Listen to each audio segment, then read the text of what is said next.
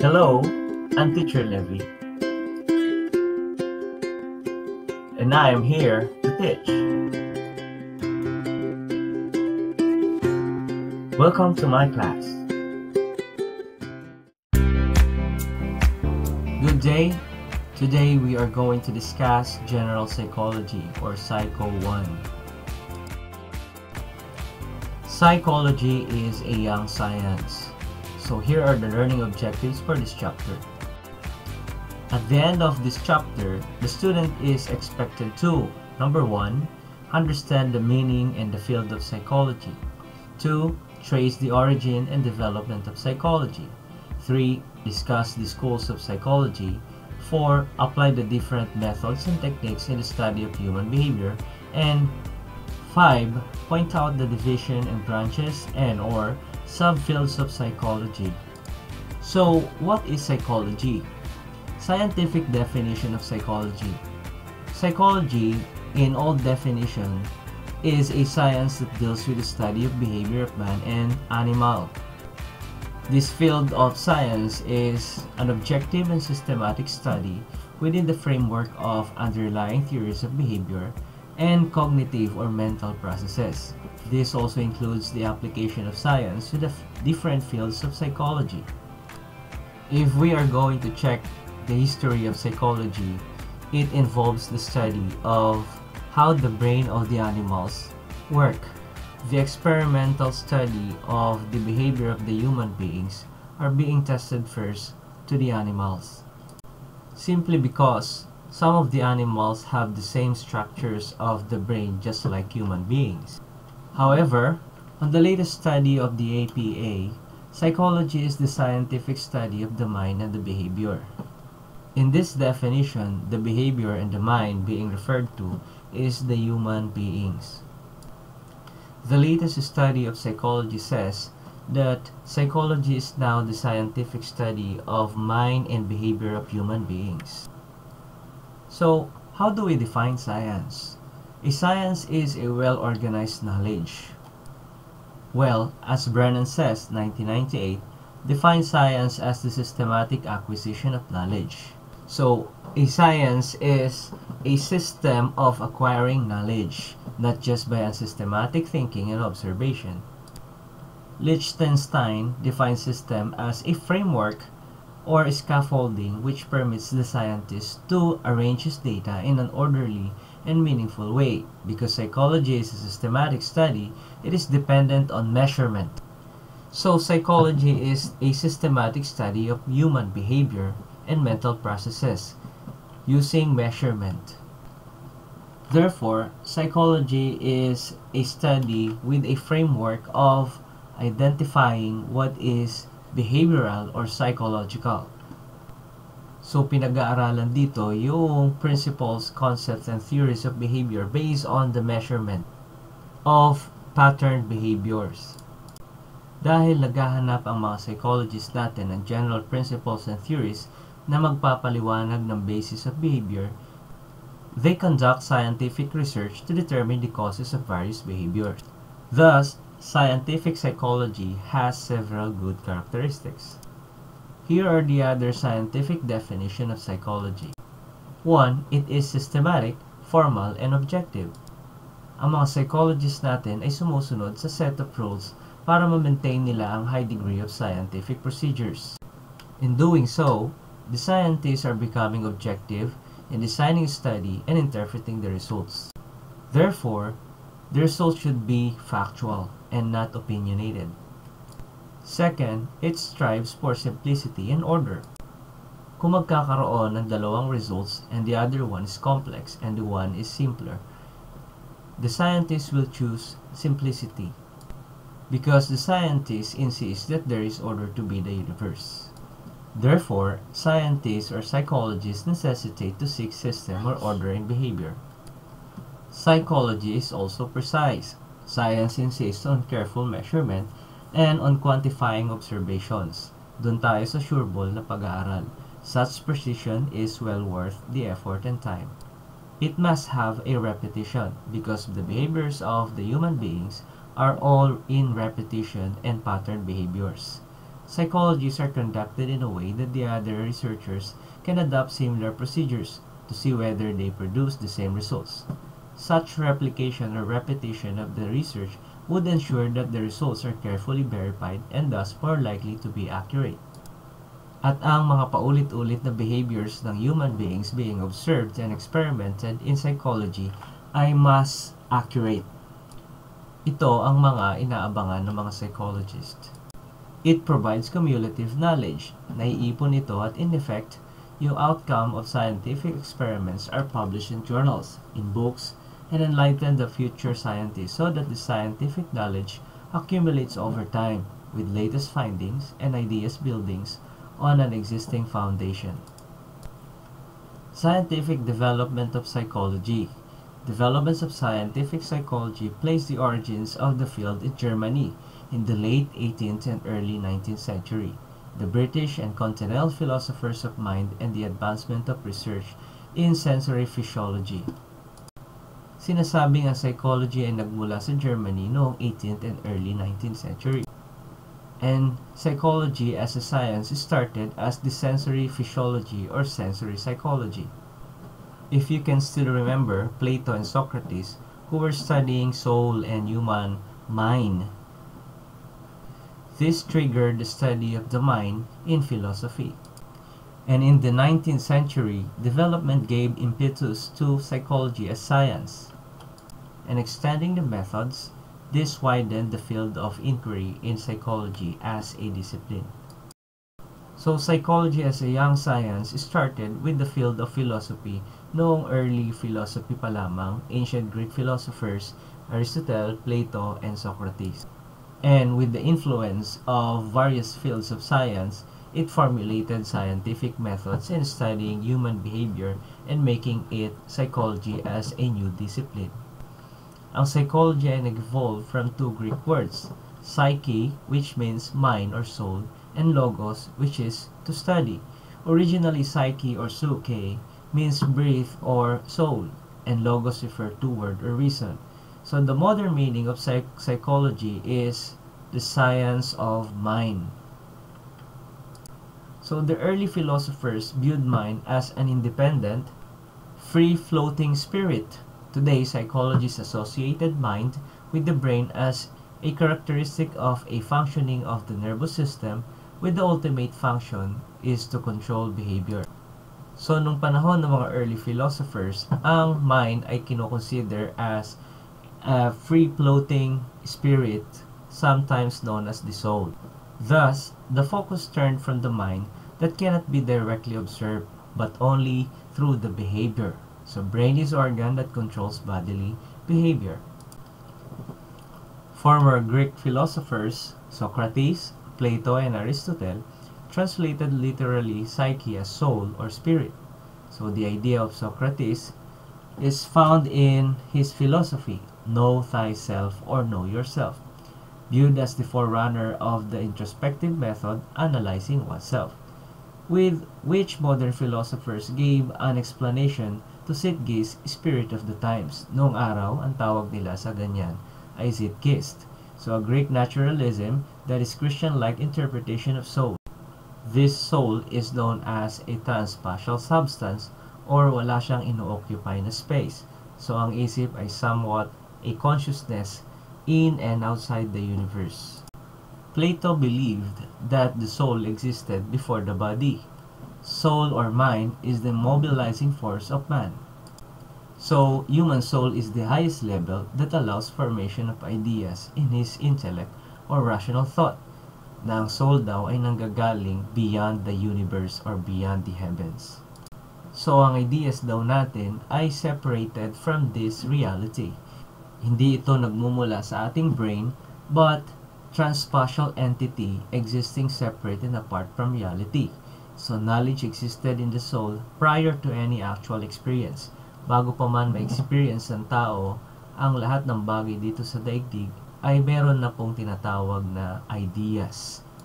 So, ang ideas ng tao ay hindi experiential but innate among individuals. That's according to Plato.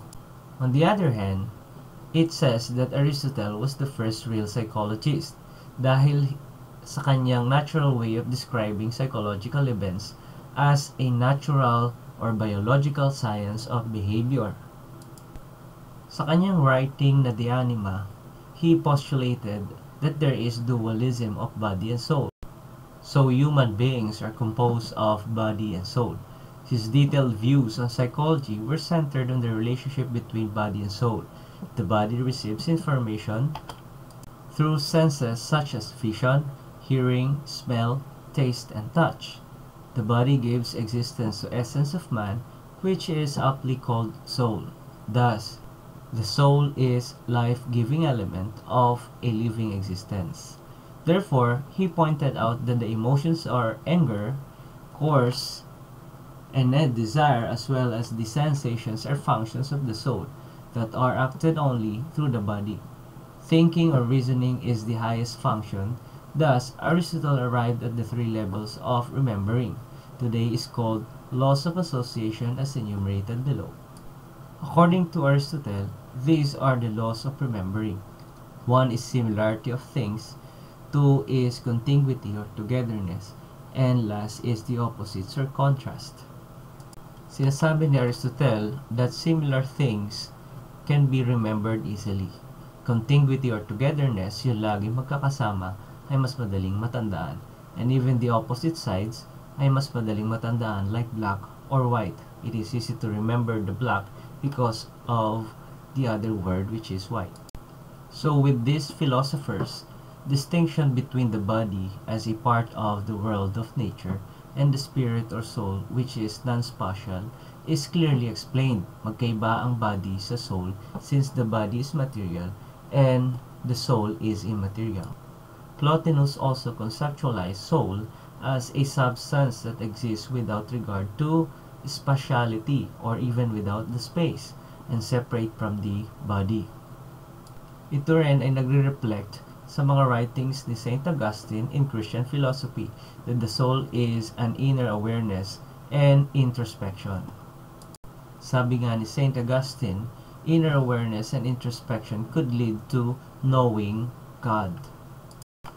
The implications of St. Augustine's introspectionism or looking inward created great impact in structuralism, psychoanalysis, gestalt, humanistic, and existential psychology as a systematic study of behavior.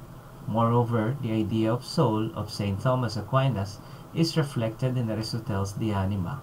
According to Thomas Aquinas, the soul could only understand God and man's relation to him, not the body. The influence of philosophy develops two major viewpoints as basic ground rules of scientific psychology, at ito ay ang empiricism at rationalism. Empiricism is the view that knowledge can be gathered through careful observation. The following empiricists are Thomas Hobbes, John Locke, George Berkeley, David Hume, David Hartley, Thomas Reid, Thomas Brown, James Mill, John Stuart Mill, and Alexander Bain. Rationalism is the view that knowledge can be gained through logic and careful reasoning. The following rationalists are Francis Bacon, Galileo Galilei, Johannes Kepler, Isaac Newton, Baruch Spinoza, and René Descartes. So, ang isa, which is empiricism, is a viewpoint that explains that we need a careful observation to gather knowledge about behaviors. On the other hand, ang rationalism naman ay nagigain ng knowledge sa pamamagitan ng logic and careful reasoning. Empirical knowledge or psychology is the data of mind that resulted in observation. Rational knowledge or psychology denote the interpretation of data of empirical psychology through the use of reason and logic. Both views are characterized as using knowledge acquired through experience or empirical psychology or using knowledge that the mind possesses independent of experiences. Yan yung tinatawag nating empirical psychology or rational psychology. Empirical psychology is based on experiences and observation. On the other hand, rational psychology is based on reason and logic. Si René Descartes naman is a rationalist or a rational philosopher. He stated that all ideas are innate or inborn. Pinanganak ang tao with all ideas innate na sa kanyang isip. His investigation on innate was expressed by him in the famous words, cogito ergo sum, which means I think, therefore I am. He is also a scientist, a mathematician, a physiologist, and a psychologist who gave solution to the mind-body problem as to how our mental mind and physical body directly related.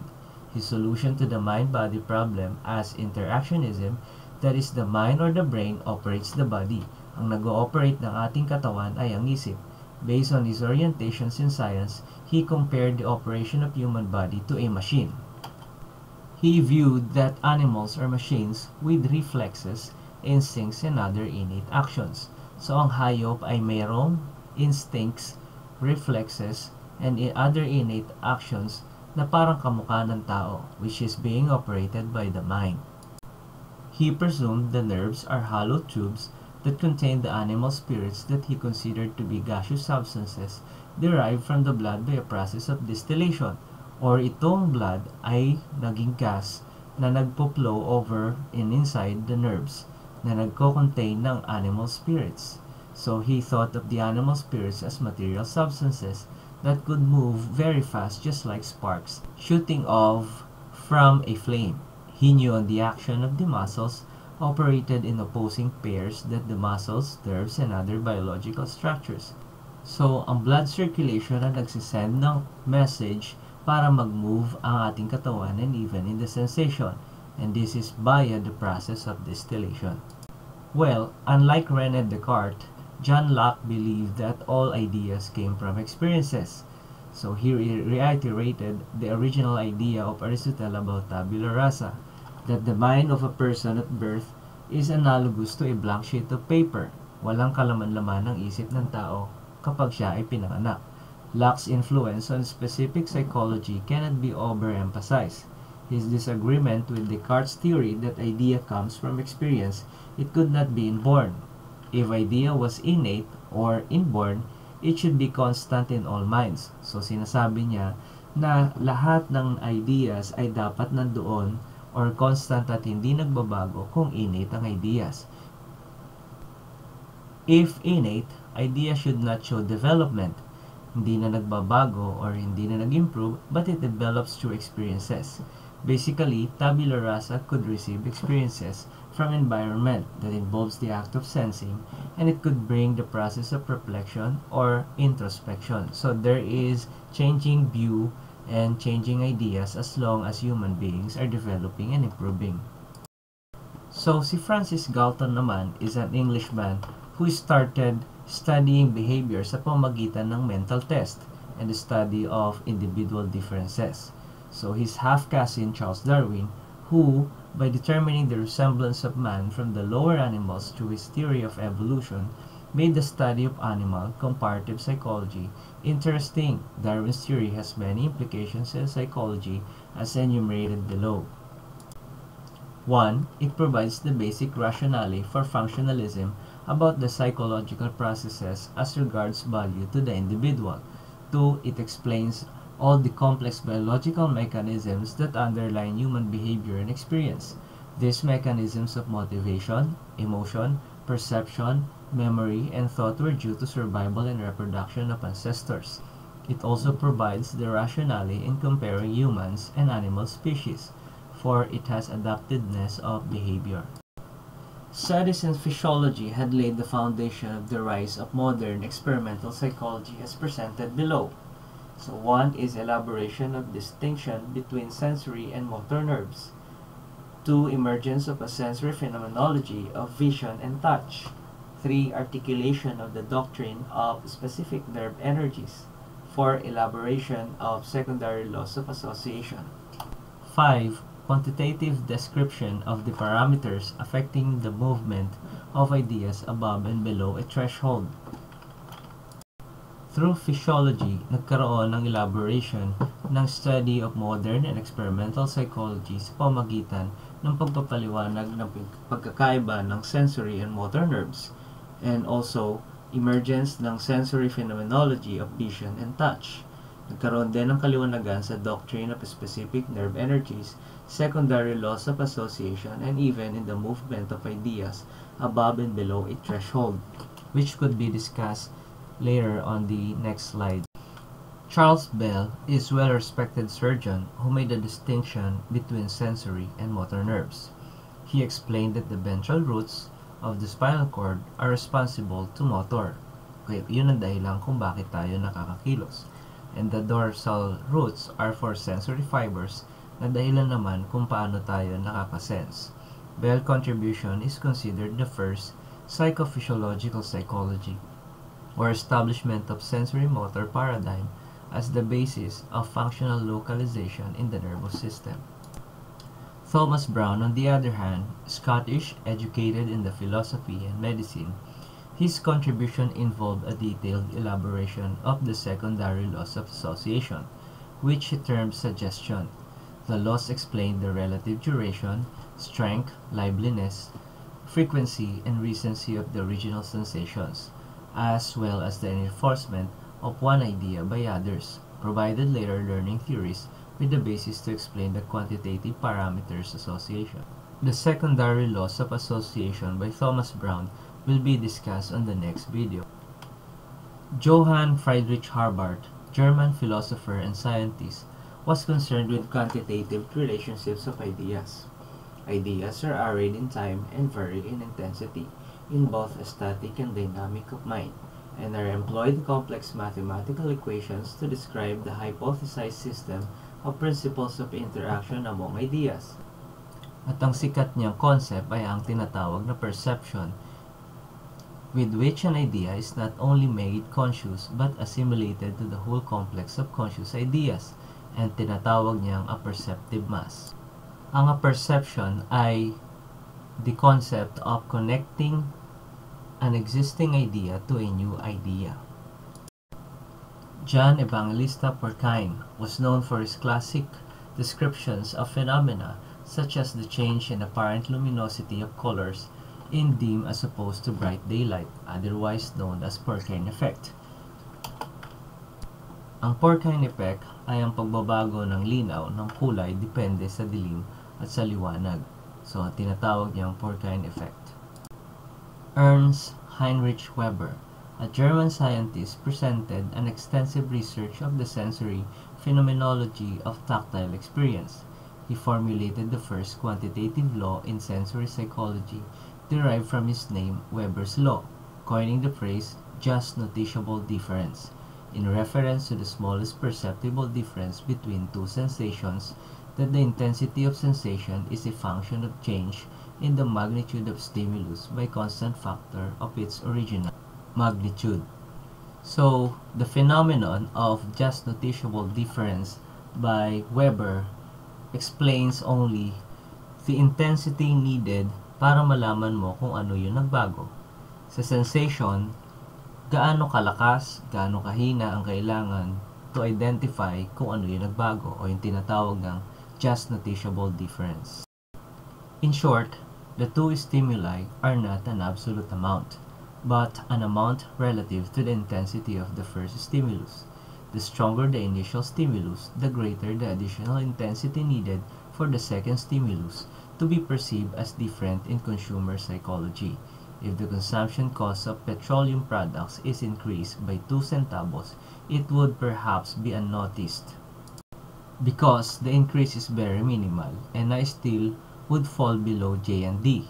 However, a more than peso increase in the price of petroleum products would be noticed very suddenly by the consumers, because it is a significant percentage of the initial cost of the products.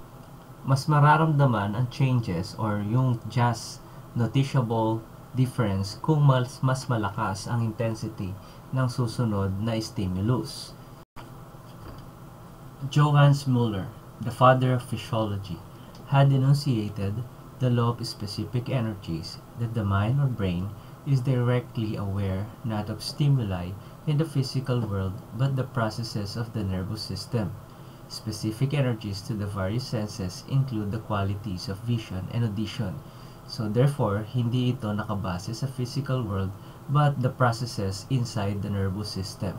The perceived qualities of stimulation will vary on the sense organ stimulated, the nerve that transmits the excitation from the sense organ, and the part of the brain that receives the stimulation.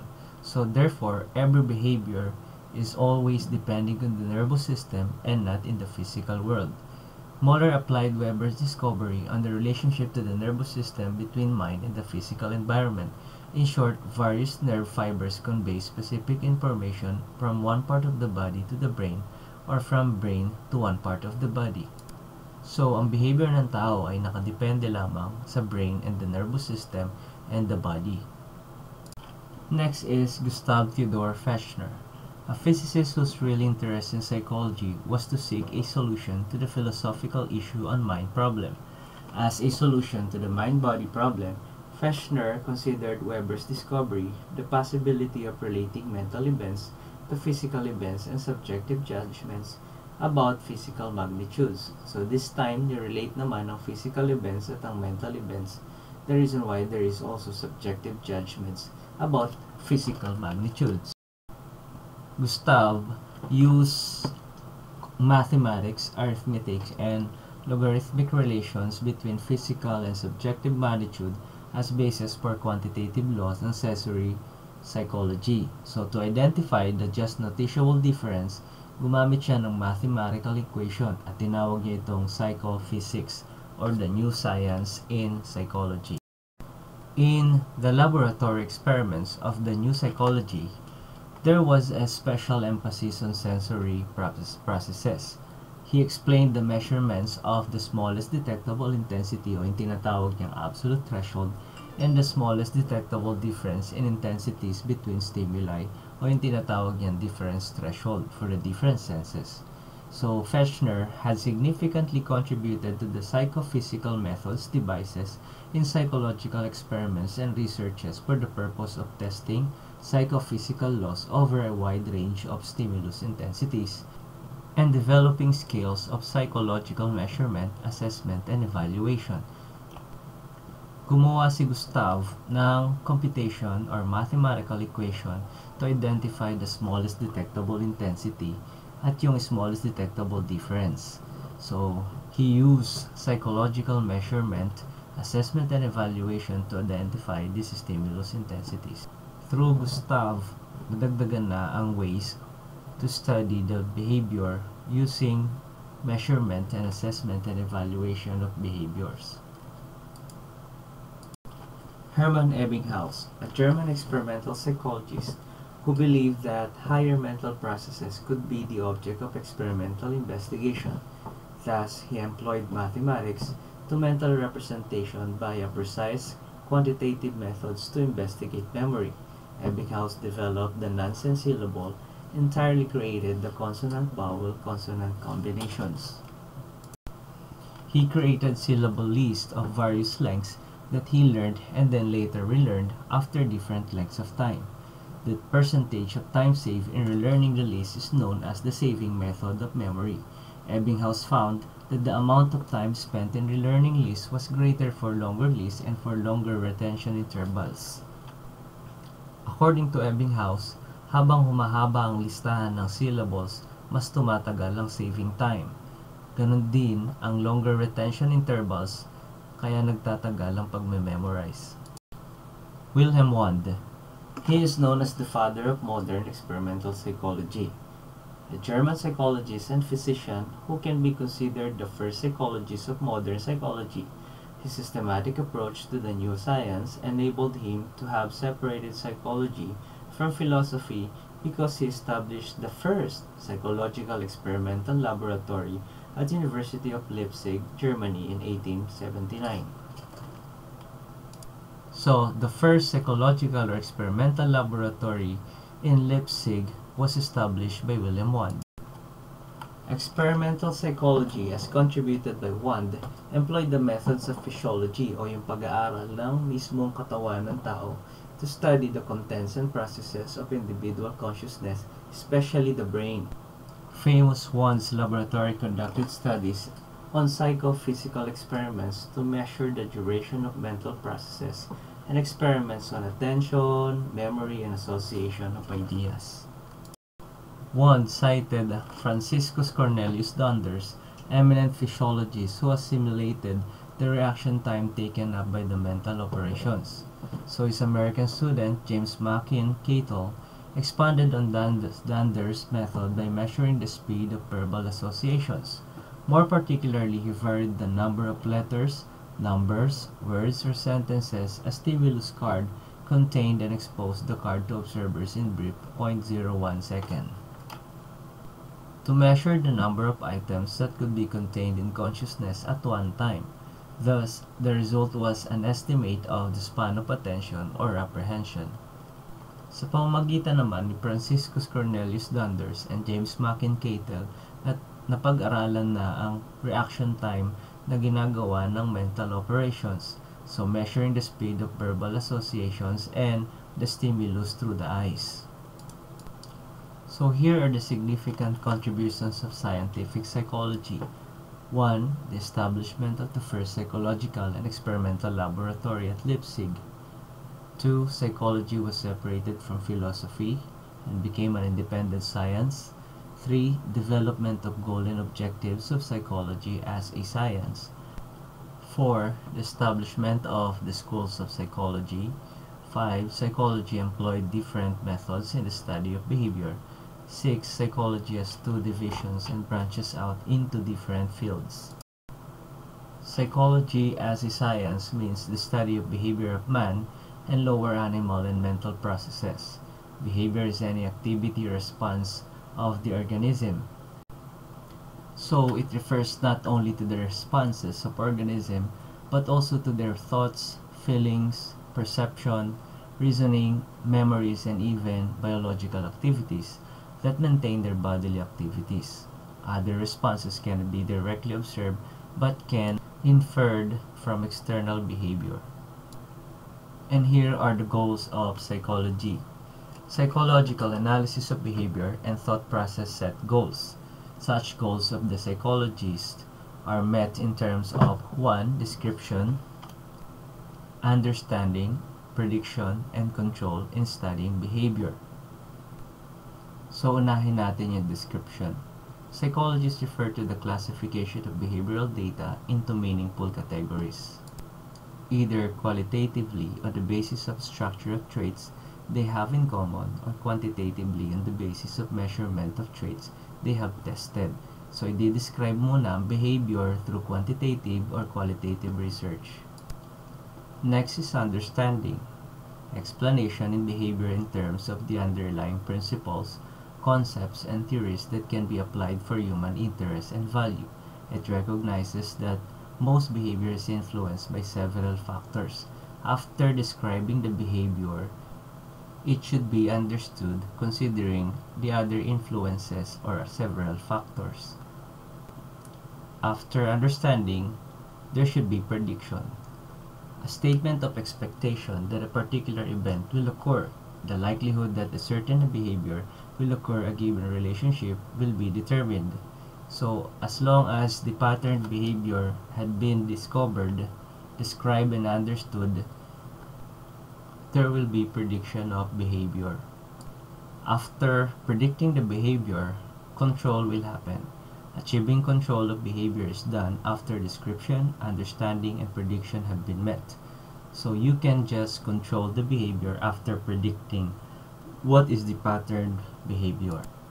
The goals of psychology are describing kung ano yung behavior, understanding kung ano yung behavior, predicting the behavior, and of course, after predicting the behavior, you can control the behavior. Well, it was a long discussion, so if you have any question, drop your comments below. Next time, I will be discussing the schools of thoughts in psychology. And guys, thank you for listening. God bless.